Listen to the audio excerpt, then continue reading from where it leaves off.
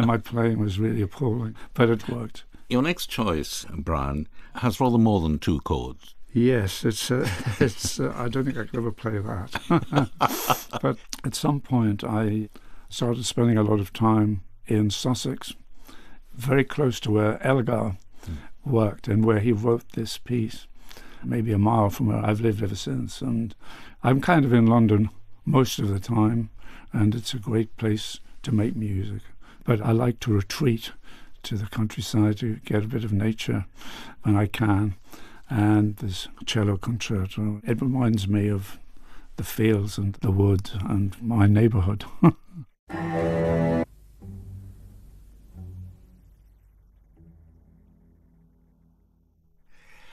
Music from the first movement of the cello concerto in E minor by Edward Elgar, performed by Jacqueline Dupré, with the London Symphony Orchestra conducted by Sir John Barbirolli. Stirring stuff, isn't it? It's incredible. When they get right up to that high note, both on the cello and on the orchestra, it's so overpowering. Film of her playing it. She's so inside the music. It's Absolutely.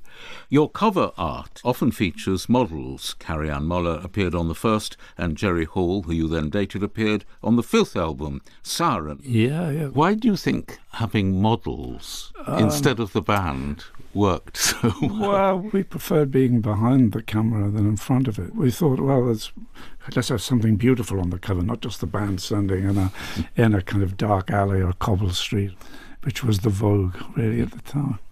Yeah, so it seemed to work. It seemed to go with the music. There was something about the visual sensibility matched the musical sensibility. Actually, you brought in a fashion designer, Anthony Price. Oh, yes.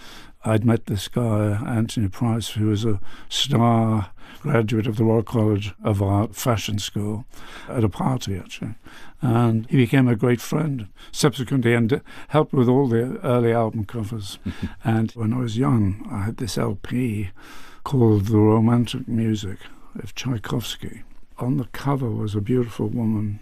Not many people know this. And that was a kind of inspiration, I think, for the first album cover. I must have shown this picture to Anthony Price. Anyway, Anthony made this outfit for Carrie-Anne. It has the same colour, tonality. More jazz now. I think I said that the first concert I went to was Chris Barber's jazz band, and this is essentially Chris Barber's jazz band with Ken Collier leading it on this record, the trumpet player. He'd gone to New Orleans to work, and when he came back he was fated by the trad jazz world as having really lived the life out there. And they did this record, which I really like it. There was a great clarinet player called Monty Sunshine. He plays in this. And Chris Barber on trombone and Ken Collier on trumpet. It's the first time I heard my name on the radio was through this record. I requested it on a radio show, and they played the record for me. Yeah, my name on the radio. I couldn't believe it. Well, and, probably in due course your name appeared when people requested yours. Playing it again. Here it is. It's called Going Home. I like the way they all bounce off each other. Yeah, wonderful. Going Home, composed by Ken Collier and performed by Ken Collier's Jazz Men. Bryan Ferry, alongside your career with Roxy Music, you established a solo career and began making covers of music that you admired. Why did you want to do that in particular? It was quite simple, really. After the second Roxy album, I just wanted to make another album straight away. I really loved the process of making the second album. That's when we really started feeling our way around the studio and, trying to figure out how to make a record, to construct a record. I was so enamored of the process. I just wanted to make another record straight away, but I didn't have any more songs left over from the second album. So with John Porter, who played in the band Roxy on the second album, the bass player, I said, well, let's make a record of covers, rather like an old album of Elvis Presley or Frank Sinatra or Bing Crosby or Billie Holiday, my favourite singer probably. They weren't songwriters, but they sang covers of existing songs. And so I chose a dozen songs. One of them was the title track, These Foolish Things, which is an old song from the 30s. And the other things are from the 50s and 60s. It was a holiday away from my writing then. And the first track we did that we cut was probably the best cover I've ever done. It's called Hard Rain's Gonna Fall, Bob Dylan.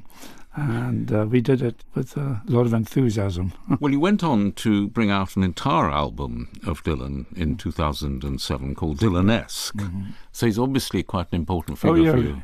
Oh, he's a great lyricist, wonderful words and great imagery. And there's a lot of feeling in his writing and imagination, As a singer, you want to sing good words, and there are plenty there. How did your parents take to your success? What did they make of it?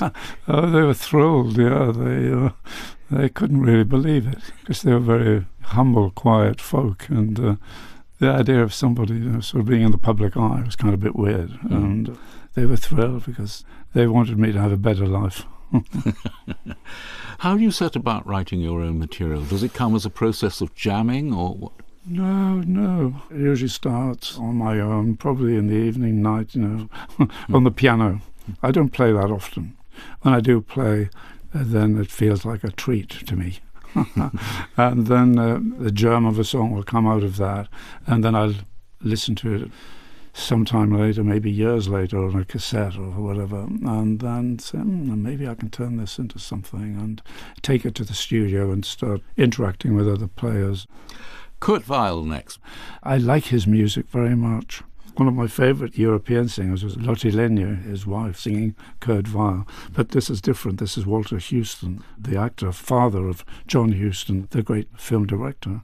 And the lyrics were Maxwell Anderson, September Song. September Song, composed by Kurt Weill for the 1938 musical Knickerbocker Holiday and performed there by Walter Huston. Bryan Ferry, Roxy music split up in 1982. Was that a natural evolution or a very painful process? Well, we'd made our most successful album, in fact, Avalon, and then we did a long tour, and after that I kind of didn't do any more band records. By then I was working with so many different people that it seemed natural to just amalgamate the two careers, and so Boys and Girls was a solo record, although it followed in this stylistically very much in the Avalon mode. One of the constant themes in your music, and indeed in most popular music, is love and its costs, viewed from different angles. And you certainly had your share of difficult times, haven't you, as we all do?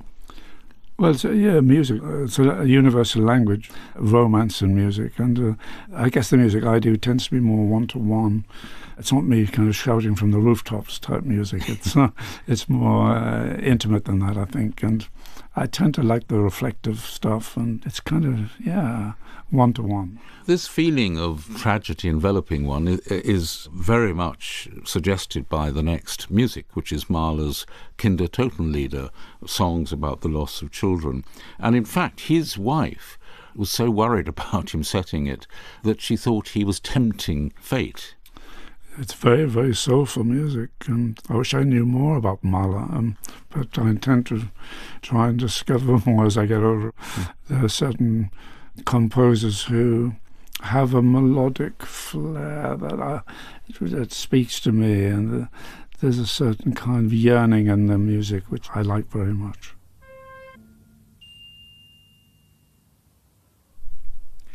Now the sun is about to rise as brightly as if no misfortune had happened in the night. There's such a sense of longing and yearning in those long lines, especially as sung there by Janet Baker. Beautiful voice, no? Yeah, great. That was the first of Mahler's Kindertotenlieder, performed, as I said, by Janet Baker with the Halle Orchestra, conducted once again by Sir John Barbirolli. Bryan, in 2022, you reunited with Roxy Music for the 50th anniversary tour. Was it fun to get back on stage with your old mates? Terrific. It was great. And I wish we could have done more dates. We did a tour in America and then 3 dates here in the UK. And I enjoyed it very much. It was great to play those songs with some of the original guys. The audience was marvellous, and it was quite moving to reunite for that. For your retrospective album, you've collaborated with the poet Amelia Barrett on a dance track called Star. Is working with younger people fascinating now? Oh, absolutely, yeah. Energising. And I love the enthusiasm. The new work with Amelia Barrett, the writer, well, she's an artist who writes beautifully. It's been great. The last couple of years, actually, we've been collaborating on these things which will see the light of day next year. And, yeah, it's exciting for me to work with young talent like that. Sadly, we have to come to your final piece, Bryan Ferry. Yes. So what is it? Well, I like the sound of the guitar very much, and I've worked with lots of great guitar heroes and some unsung heroes. But this is a master of the instrument. It's Django Reinhardt, and I'll see you in my dreams. Very influential guitarist. Because of him that Julian Bream really took up the guitar. Oh, really? No. Yeah. Ah. And he always said to me, amazing that this man had his hand so badly burnt in an That's accident right. that Yeah, two yeah. fingers didn't work. Incredible. So it's just a man who totally mastered his instrument and played such beautiful lyrical lines. And this is a beautiful song, and it's very romantic. I'll see you in my dreams. Bryan Ferry, thank you so much. Pleasure. I'll See You in My Dreams by Django Reinhardt, the final choice of Michael Barclay's guest on today's Private Passions, Bryan Ferry, the co-founder of Roxy Music. The programme was produced by Claire Walker.